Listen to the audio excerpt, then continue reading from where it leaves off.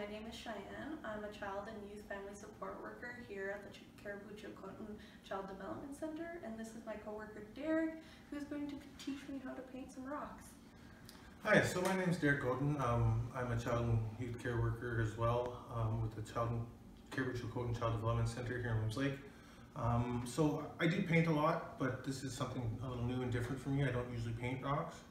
So first off, I guess if picking rocks, so we have all kinds of different rocks here. You're probably going to want to focus on picking smooth rocks, not porous rocks. More like these ones that are nice and flat, and not so much like this one with all the bumps and lumps and holes and stuff like that. So while you're picking rocks, you can pick rocks during lots of different times. Say if you're at home doing work and you're getting stressed out or whatever, then you can go for a walk, pick up some rocks. Or you can use it family time. So if you and your significant other and your kids go out for a walk or whatever, then you can find some nice rocks, pick them up and bring them home. As well as it could also be a calming activity, and or even during exercise. So if you're going out for a jog or whatever and you see some rocks or anything like that, then you can grab them. So we have a few different examples of what can be done. We have some sharks, some superhero logos. We've got a little flower or two, some minions, and some inspirational sayings, as well as a little pool trailer. So that one's more for the adults that like to go camping and stuff like that. And then over there we have a big pink monster and a Snoopy, a flower, a cat, and another inspirational little heart.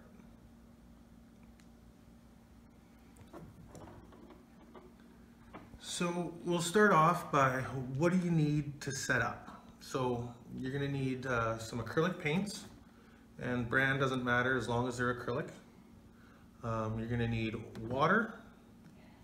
I use two usually because I like to use one for my whites and light colors, and I use one for my dark colors as well, so that doesn't mix it up if you're painting something dark on white.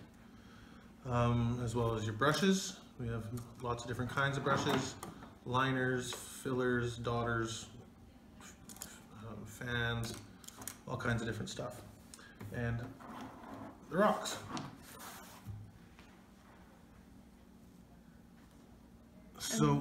And these are all paints and brushes that you can pick up from the dollar store, so nice, cheap, and easy.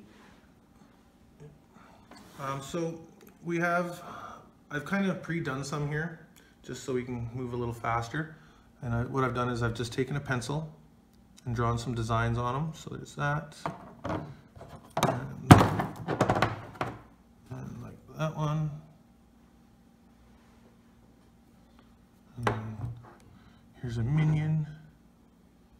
So you can do a little prep and get them ready beforehand so that you have some designs set out and ready to go. And then from there, depending on, I find that if you have dark rocks like this, it's usually better to go ahead and paint them white. Otherwise, your bright colors like your yellows, oranges, and reds, they don't transfer as well, and they look kind of muddy. So like if you look at this red on here compared to, say, the red on there, it's just a lot darker and kind of dirtier looking. So you want to usually paint those rocks white so that they have nice vibrant colors. Okay, so next then you can get into your painting in general.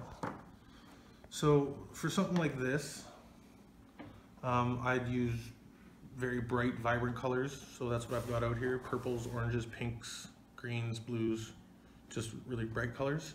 And Cheyenne, she is Got this pointed rock. got a pointy rock, so I think she's gonna go more sharp. I am. So more like that one. So if you don't have any ideas yourself, you can find ideas on the internet all over the place. I get most of mine from the internet, so it's pretty hard sometimes to come up with a lot of different ideas. So with Cheyenne, we're gonna start, so she's doing the shark. You're gonna wanna start by doing a triangle right here. That one. So start with the white. And just make a little pointed triangle there. Yep.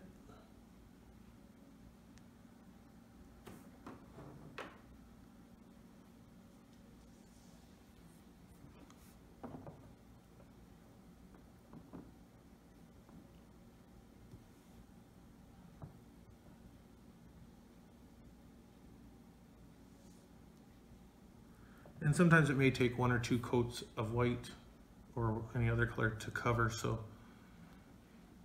Yeah, definitely would be easier with a smooth rock. Yeah. Okay, I'll get started on mine while you do that.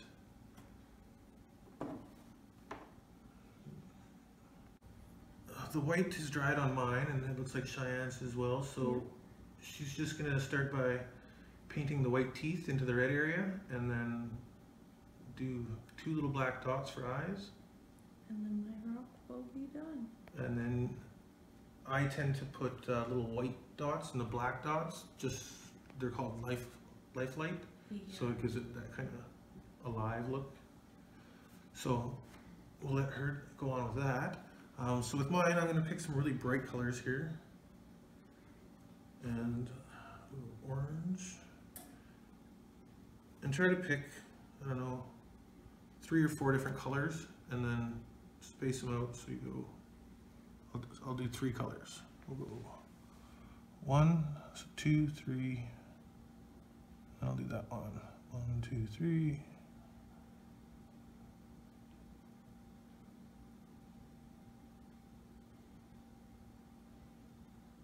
Let's see if it works out.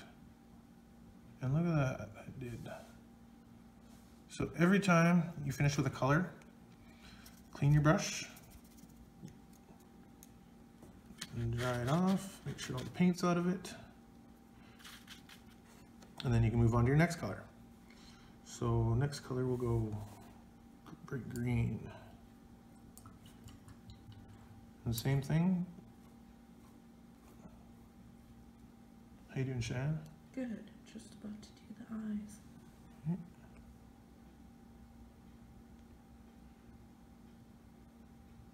And like I said before, you may have to do 2 coats. So this coat doesn't have to be perfect, because you're gonna use your second coat to clean everything up.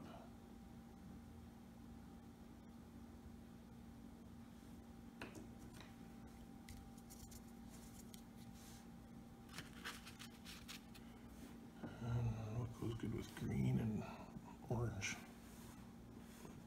Do a dark purple.